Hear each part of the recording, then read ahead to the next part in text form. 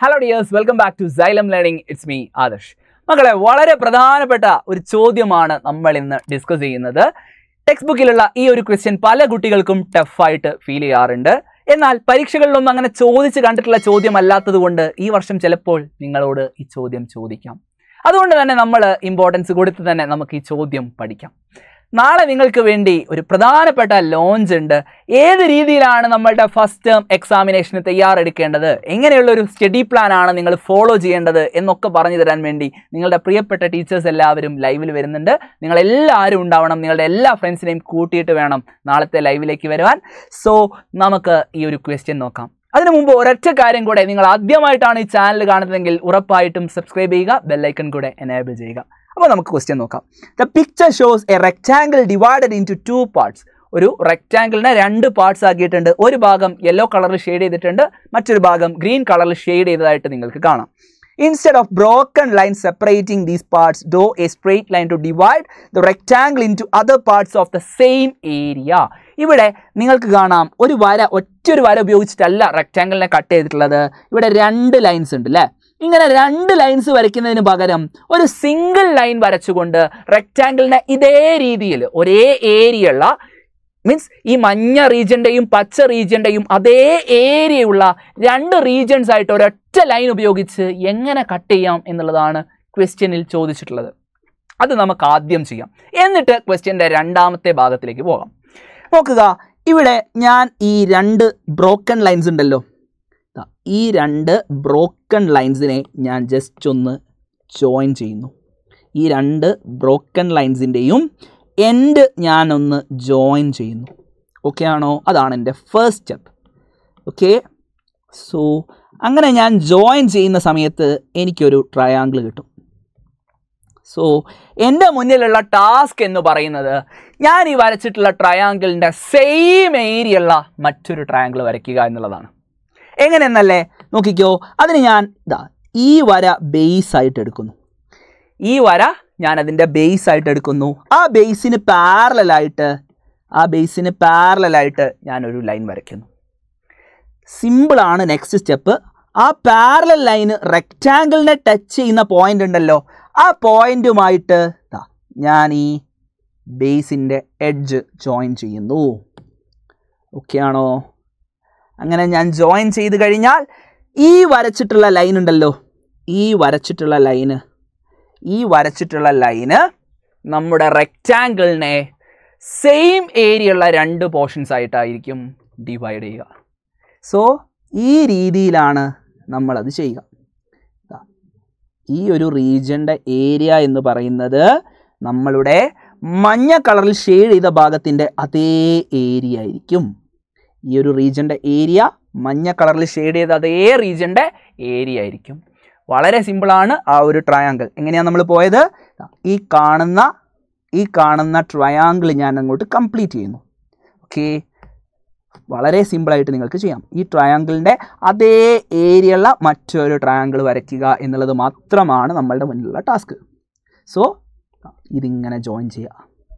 അത്രയും ചെയ്ത് കഴിഞ്ഞാൽ ഈ കാണുന്ന ട്രപ്പീസിയത്തിൻ്റെ അതേ ഏരിയ ആണ് മഞ്ഞ കളറിൽ ഷെയ്ഡ് ചെയ്ത ഭാഗത്തിന്. സോ ആ ഒരു കാര്യം വളരെ സിമ്പിളായിട്ട് നിങ്ങൾക്ക് ചെയ്യാം. ഇനി നിങ്ങളോട് ചോദിച്ചിട്ടുള്ള ബാക്കിയുള്ള കാര്യം എന്താ നോക്ക്. അങ്ങനെയാണെങ്കിൽ ഈ 2 പാർട്സിൻ്റെയും ഏരിയ കണ്ടുപിടിക്കാനാണ് നിങ്ങളോട് ചോദിച്ചിട്ടുള്ളത്.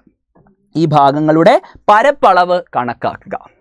നോക്കാം, നിങ്ങളോട് ചോദിച്ചിട്ടുള്ളത് ഈ മഞ്ഞ കളറിൽ ഷെയ്ഡ് ചെയ്ത ഭാഗത്തിൻ്റെയും അതുപോലെ പച്ച കളറിൽ ഷെയ്ഡ് ചെയ്ത ഭാഗത്തിൻ്റെയും ഏരിയ കണ്ടുപിടിക്കാനാണ്. അതിനുവേണ്ടി നമ്മൾ ആദ്യം കണ്ടുപിടിക്കുന്നത് റെക്റ്റാങ്കിളിൻ്റെ ഏരിയ ആണ്. Okay, area of the rectangle ആണ് നമ്മൾ ആദ്യം കണ്ടുപിടിക്കാൻ പോകുന്നത്. ഏരിയ ഓഫ് ദ റെക്റ്റാങ്കിളിന് ഞാൻ പേര് കൊടുക്കുകയാണ് ABCD. അതുപോലെ ഈ മഞ്ഞ കളറിൽ ഷെയ്ഡ് ചെയ്ത ഭാഗത്തിൻ്റെ എൻഡുകൾക്ക് ഞാൻ പേര് കൊടുക്കുന്നു EFG. Okay, EFG. ഇനി റെക്റ്റാങ്കിളിൻ്റെ ഏരിയ, റെക്റ്റാങ്കിളിൻ്റെ ലെങ്ത് എത്രയാണ്? റെക്റ്റാങ്കിളിൻ്റെ ലെങ്ത് എന്ന് പറയുന്നത് ABCD എന്നാണല്ലോ റെക്റ്റാങ്കിളിൻ്റെ പേര്. റെക്റ്റാങ്കിളിൻ്റെ ലെങ്ത് എന്ന് പറയുന്നത് 2 + 3 അല്ലേ? 2 + 3 5 സെൻറ്റിമീറ്റർ. വിഡ്ത്ത് എന്ന് പറയുന്നത് 3 സെൻറ്റിമീറ്റർ. 5 × 3 15 centimetre square. ശരിയല്ലേ? 15 സെൻറ്റിമീറ്റർ സ്ക്വയർ. ഇനി area of yellow shaded region, മഞ്ഞ നിറത്തിൽ ഷെയ്ഡ് ചെയ്തിട്ടുള്ള ഭാഗത്തിൻ്റെ ഏരിയയാണ് ഞാൻ കണ്ടുപിടിക്കാൻ പോകുന്നത്. Yellow shaded region. ഈ യെല്ലോ കളറിൽ ഷെയ്ഡ് ചെയ്ത റീജിയനെ എനിക്ക് ഒരൊറ്റ ലൈൻ വരയ്ക്കുകയാണെങ്കിൽ 2 ട്രപ്പീസിയംസ് ആയിട്ട് ഡിവൈഡ് ചെയ്യാമല്ലോ. നിങ്ങൾ നോക്ക്, ഒരു ലൈൻ വരച്ചു കഴിഞ്ഞാൽ ഇവിടെ എനിക്ക് 2 ട്രപ്പീസിയംസ് കിട്ടും. 2 ട്രപ്പീസിയത്തിൻ്റെ ഏരിയ കൂട്ടിയാൽ മതിയല്ലോ. സോ ഇതിന് ഞാൻ ഒരു പേര് കൊടുക്കുന്നു H. Okay, so that is equal to area of trapezium, DEFH plus area of trapezium HFGA. So ആദ്യത്തെ ട്രപ്പീസിയത്തിൻ്റെ ഏരിയയാണ് ഞാൻ കണ്ടുപിടിക്കാൻ പോകുന്നത്. ട്രപ്പീസിയത്തിൻ്റെ ഏരിയ കാണാനുള്ള ഫോർമുല എന്തായിരുന്നു? ½ H × A + B. നമ്മൾ പഠിച്ചിട്ടുള്ളതാണ്, 8ാം ക്ലാസ്സിൽ നമ്മൾ പഠിച്ചിട്ടുള്ളതാണ്. ട്രപ്പീസിയത്തിൻ്റെ ഏരിയ എന്ന് പറയുന്നത് ½ H × A + B ആണെന്ന്. സോ ഈ ഒരു ട്രപ്പീസിയത്തിൻ്റെ ഹൈറ്റ് നമുക്ക് കണ്ടുപിടിക്കണം. നോക്കൂ മക്കളെ, ഇതിൻ്റെ ഈ വിഡ്ത്ത് എന്ന് പറയുന്നത്, ഇത്രയും ലെങ്ത് എന്ന് പറയുന്നത് A മുതൽ D വരെയുള്ള ലെങ്ത് എന്ന് പറയുന്നത് 3 സെൻറ്റിമീറ്ററാണ്. നേരെ മറിച്ച് ഈ ഹൈറ്റ് എന്ന് പറയുന്നത് 2 സെൻറ്റിമീറ്ററേ വരുന്നുള്ളൂ. അതായത് ഈ ഒരു ട്രപ്പീസിയത്തിൻ്റെ ഹൈറ്റ് എന്ന് പറയുന്നത് 2 സെൻറ്റിമീറ്റർ ഉള്ളെങ്കിൽ ഈ ട്രപ്പീസിയത്തിൻ്റെ ഹൈറ്റ് എത്രയാ? 3 - 2, അതായത് 1 സെൻറ്റിമീറ്റർ ആണ്. ശരിയല്ലേ? ഫസ്റ്റിലത്തെ ട്രപ്പീസിയത്തിൻ്റെ ഹൈറ്റ് എന്ന് പറയുന്നത് 1 സെൻറ്റിമീറ്റർ ആണ്. സോ നിങ്ങൾക്കിവിടെ A എന്ന് പറയുന്നത് 1 സെൻറ്റിമീറ്റർ, അതുപോലെ HF എന്ന് പറയുന്നത് 3 സെൻറ്റിമീറ്റർ തന്നിട്ടുണ്ട്. ½ × 1 × 3 + 1. ശരിയല്ലേ? ½ H × A + B പ്ലസ് രണ്ടാമത്തെ ട്രപ്പീസിയത്തിൻ്റെ ഹൈറ്റ് എന്ന് പറയുന്നത് 2 ആണ്. ½ × ഹൈറ്റ് 2, A എന്ന് പറയുന്നത് 2, B എന്ന് പറയുന്നത് 3. ഓക്കെ, ½ × 2 × 2 + 3. ഓക്കെ, വളരെ സിമ്പിളായിട്ട് ഇത് നിങ്ങൾക്ക് കാൽക്കുലേറ്റ് ചെയ്യാമല്ലോ. 1 × 4 4 × 1/2 ചെയ്ത് കഴിഞ്ഞാൽ, നോക്കണേ, ഇത് ചെയ്ത് കഴിഞ്ഞാൽ, കാൽക്കുലേറ്റ് ചെയ്ത് കഴിഞ്ഞാൽ നിങ്ങൾക്കുള്ള ആൻസർ കിട്ടും.